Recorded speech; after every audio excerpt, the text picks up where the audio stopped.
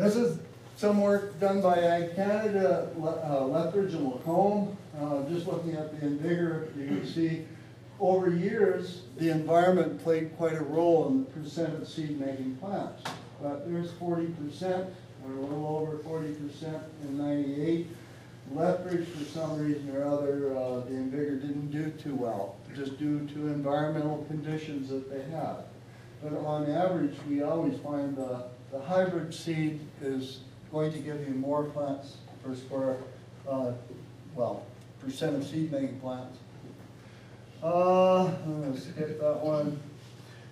We go to low, real low plant densities, we have increased lodging. You know why?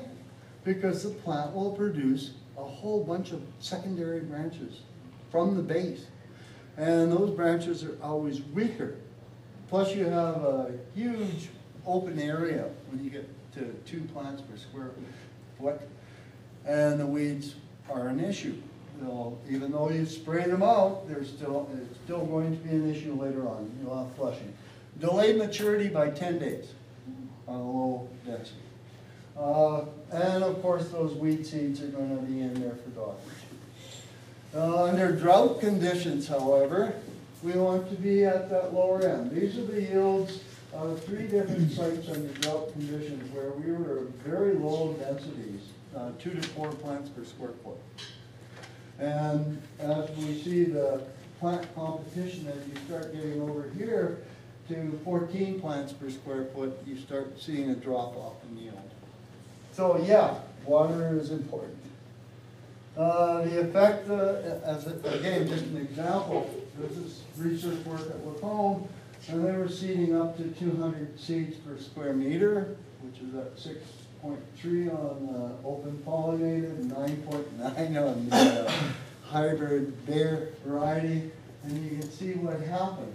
But no real difference there, was there? No, that looks like a bit of a drop off on the 100, but no.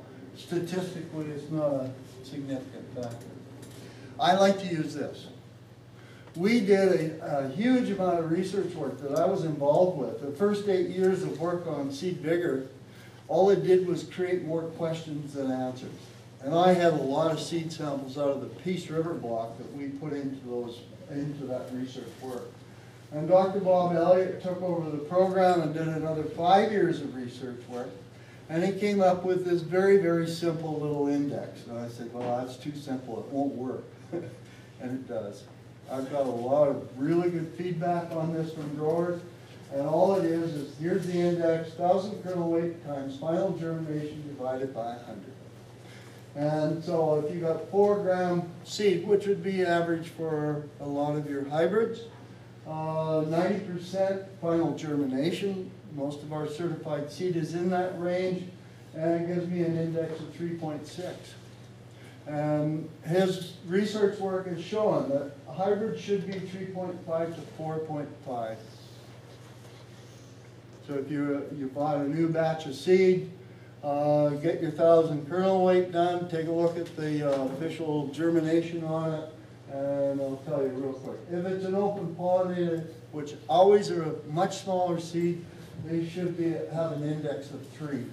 The reason it's important is their research work is showing even a 1 unit increase is going to increase the plant growth by 20 to 50%.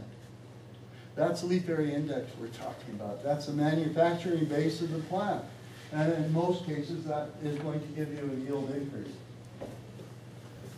Seed size, this is just an example. This is the same variety. All we did was screen out different seed sizes, and you can see what happens with your larger seed size. Dry matter content is a very significant difference versus the small, very small seed at 35 days after seeding. We saw a major difference there. And we saw it at the yield end too. We're starting to look at about a 20%, over 20% increase in yield with that larger seed size. Green seed is an issue, and no one looks at it. I'd love to have you do a crush strip on your seed lot. If you've got a high percent green in there, I wouldn't use it. What it's telling me is those seeds didn't finish properly. Because finished, when that seed has put down all the oil and protein that it's going to need, and you still have chlorophyll in it, it's telling me it didn't make it to the level it should have.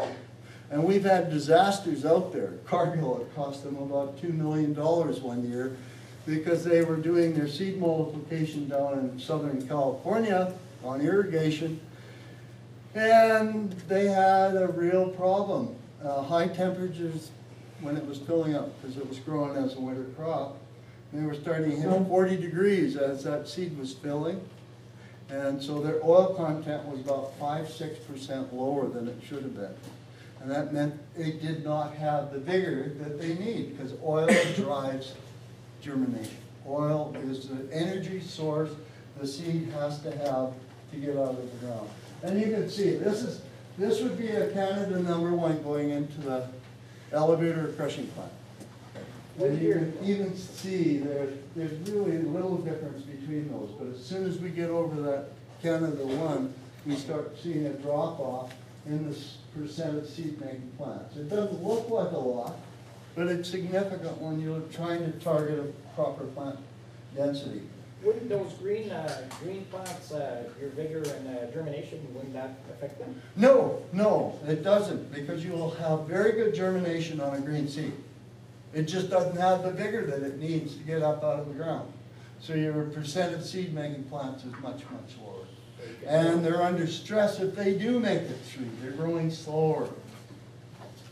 This is just showing some of the yield impact. Look at, once we get into that medium to high level of chlorophyll in there, we're a fairly significant drop in yield. Growing degree days is the same variety growing across Western Canada. I just threw it in.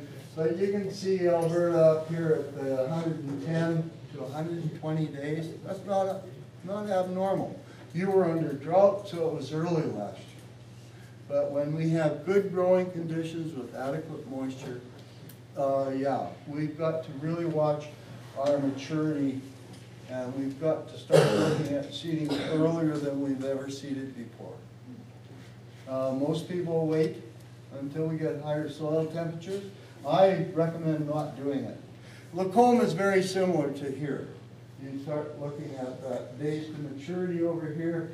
Here's Fort V, and here's Lacombe, and here's Beaver Lodge. Very, very close. And I've got a lot of our clients in that central Alberta area around Lacombe, Red Deer, through to Edmonton on the west of Highway 2 to start looking at 2 degrees Celsius as a starting point for seeding. Now, if that happens in April, I tell them no. But if it happens at the end of April, early May, I'd say go, because we're in a warming trend. It's going to take longer to come out of the ground, so you've got to be really careful on your seeding depth and your seeding speed and how much fertilizer goes with that seed, just to reduce the potential of stress. Looking at seeding date effects, here's a piece of block. And you can see our highest yields on average out of all these years of research work came from the earliest seeding date. Yeah, we're going to have a little blow up once in a while with a major frost. If we start seeding at +2, we probably have -2 or 5 at night. Oh, absolutely. What does that do to it? You're going to condition the plant once it does emerge. It's going to be very cold tolerant. I've seen -11 for 4 hours, and those seedlings survived when it's growing in very cool conditions. Now, if it's growing where you've got higher temperatures, -3 will take out canola, because you've got differences in cell size. You've got a much higher, when it's growing rapidly, you've got much larger cells with a higher water content. So when you do have a minor frost, it will actually cause crystallization within the cell, breaking the cell membrane, and then you've got a lot of damage done to it. This just gives you an idea of what happens. This is work at Beaver Lodge. And so you start looking at -2, you're gonna shake your head. I always look at 50% germination. Look at that. There's our 50%. It's gonna take about 13, 14 days for emergence. But it is conditioned. It will be cold tolerant. You get up into this range where you cut 50% in 3 to 5 days for emergence. And when do our major frosts hit us? Third week of May, that's the one that does the most damage. And everything seems to be growing rather rapidly. Even the ones that are conditioned have lost that capability, but not much different. Watch your depth. Oh man. Yeah, canola will emerge from 3 inches. How much? Not very much. That is 3 inches deep. It is important. Depth is very critical. Research work done at Beaver Lodge and at Fort B, we're looking at optimum seeding depth of 1/2 to 1 inch, maximum. As soon as we got a little bit lower, we saw that seed to plant ratio just drop right off. We saw reduced root seedling growth. We saw a major reduction in leaf area index up to elongation. And that affects yields dramatically. Delayed maturity. Seedling diseases, I said, is the key reason we don't get seed-making plants. Those plants are under stress, they're growing very slowly. All of the organisms that attack the plants are weak organisms. So if you've got a rapidly growing plant, it's not going to affect it very much. If you've got a plant under stress, it's going to take it out. And of course, the yield in. Here's the data from all those research studies. Even at 1 inch, we saw a drop from the 1/2 inch level. But look at 3 inches. We're looking at plants per square meter here. We're down to 3 plants per square meter. And that's what the plants look like when you start getting into that 3 inch depth. They're under stress.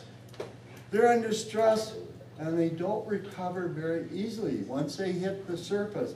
It's utilizing all of its nutrients and energy source out of the seed to make a plant. And until it emerges, it doesn't have anything else.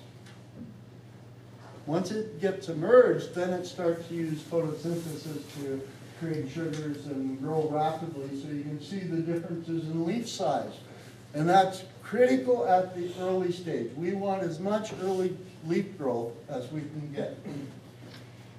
And those are the diseases I mentioned. That's what they look like. Actually, this is taken in the piece. And on gray wooded soil, we see a difference. Here's a 1/2 inch versus an inch. Here's 13 days, percent emergence on a 1/2 inch. Now, the big problem with a 1/2 inch up here is we can have those plants stranded, especially under tillage. You get that 1/2 inch depth, there is not enough moisture there to start the germination process in a reasonable fashion. It has to keep absorbing water until it's got 45% of its weight to get that whole, it triggers a gene that starts the germination process. This is average, I don't know, there we go.